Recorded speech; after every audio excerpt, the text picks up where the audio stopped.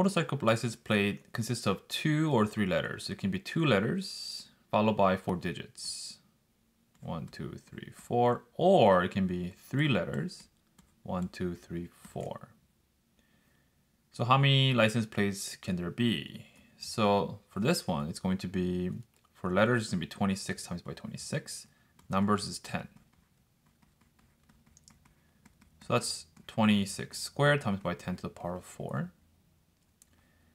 And this one, the only difference is there's 3 letters. So it's 26 to the power of 3 and 10 to the power of 4. So it's just the sum of these two. We can factor out 10 to the power of 4 as well as 26 to the power of 2. And you get 1 plus 26. So that's 10 to the power of 4, 26 squared, 27. All right, that's 10,000. Let's punch that in. Okay, so it's 18,252, 1, 2, 3, 4 zeros.